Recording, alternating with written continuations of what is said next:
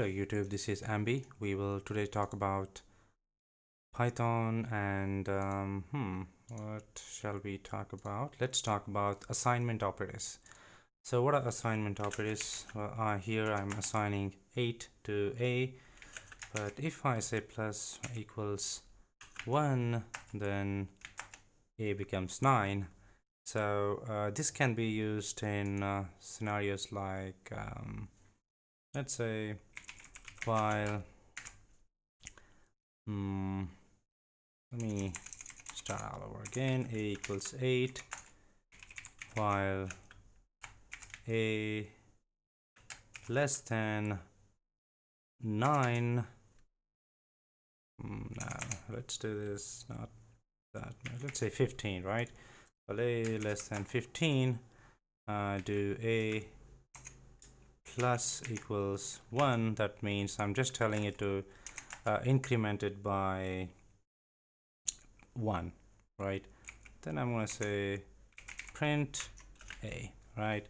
So if I run this, right, let's see what happens. Can I just run this here? Okay, what happens? Okay, I keep getting confused between Python 2 and 3, right? So control enter, right? That's all happened here. So if I click this, it will just help me debug.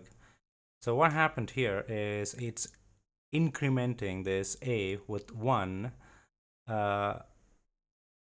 till A is, as long as A is less than 15. So once A becomes not less than 15, this process will stop.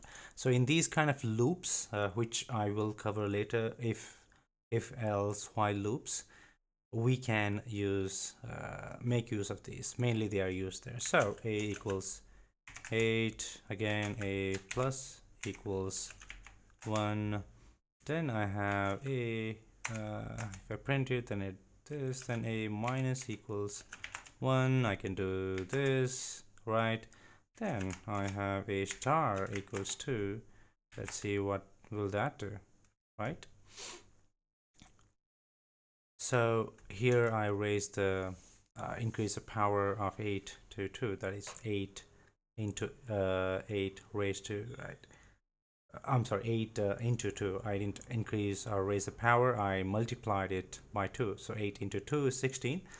But if I do, let's say A backslash equals, same as arithmetics, but here you are reducing a step. A modulus equals reminder, right?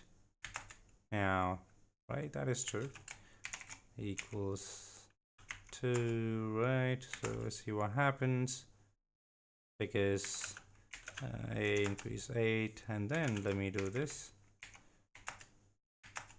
right? 64. So that is all we had for this video. Subscribe and share, because sharing is caring. Thank you for tuning in. See you in the next one.